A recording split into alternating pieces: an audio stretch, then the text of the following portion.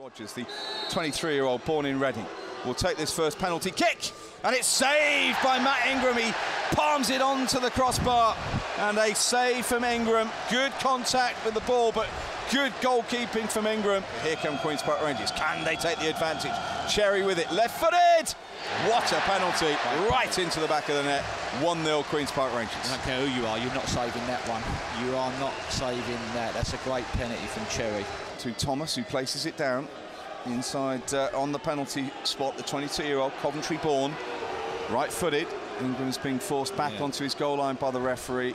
Bounces up and down a couple of times, touches the crossbar. Here he comes. Thomas with it. Good penalty. Was a good penalty. Ingram went the right way, but he crossed his body, right-footed, across his body right into the corner. Again, a great penalty. Here comes Poulter then. Vigouroux on his goal line. Sebastian Poulter. Good penalty. Hard, down the middle, and Vigouroux couldn't make the save. Here comes Stewart. Oh yes, sends the goalkeeper.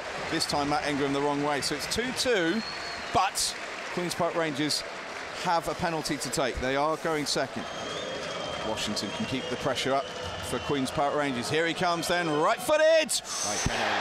Great low penalty to the right-hand side of the goalkeeper. 3-2 to Queen's Park Rangers. QPR leading by 3-2 on the shootout. Here he comes, and it's saved by Ingram. Diving to his left-hand side. He said put it in that corner. Barry did, and now QPR can win it.